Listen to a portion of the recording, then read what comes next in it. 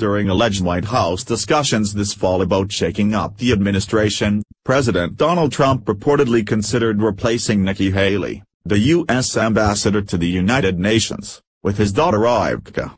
At one point this fall, a scenario circulated in which Ms. Trump could replace Nikki Haley as ambassador to the United Nations if Ms. Haley replaced Secretary of State Rex W. Tillerson, the New York Times claimed over the weekend.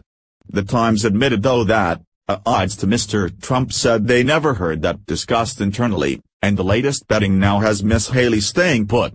What this means exactly remains a bit murky, though Breitbart contributor Adam Shaw wondered how Ivanka Trump's resume more liberal political beliefs would have helped her follow Haley in enacting the Trump agenda. Fair point. Trending, police widow has photoshoot that silences cop haters. Ivanka has demonstrated a disturbing proclivity for thinking like an irrational liberal.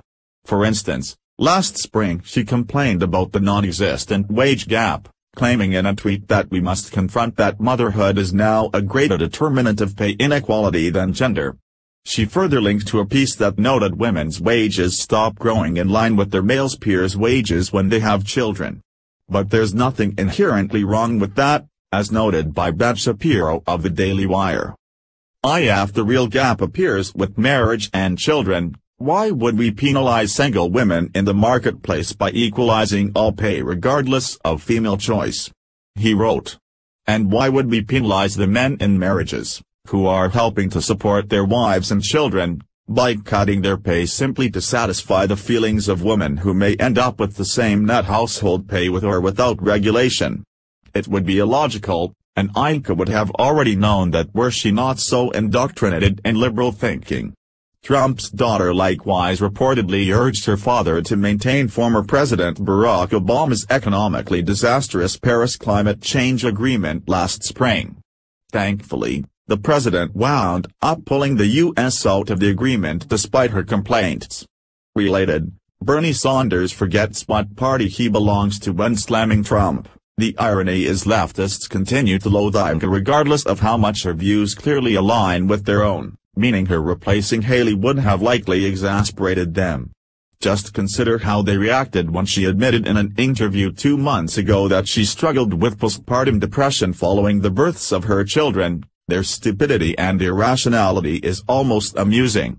All this said, neither they nor hardliner conservatives have anything to worry about, as it appears Haley, whose performance as the ambassador has been impeccable, will remain on the job for the time being. Please share this story on Facebook and Twitter and let us know what you think about the report that President Trump briefly considered installing his daughter Ivanka as the U.S. ambassador to the UN. We strive to the highest conservative values, editorial standards, and truth in journalism, all of which are under attack. Your donation funds the fight against mainstream media corruption and helps us reach millions of readers with the truth. You can also receive the unfiltered truth directly to your inbox by clicking here to subscribe to our newsletter. We can also alert you to breaking news if you click here to sign up for notifications. And, to ensure Conservative Tribune is in your Facebook news feed, mark Conservative Tribune as Follow First. Click here for Follow First video instructions. Sincerely, Josh Manning, Site Director, Conservative Tribune. What do you think about Ivanka's liberal beliefs? Scroll down to comment below.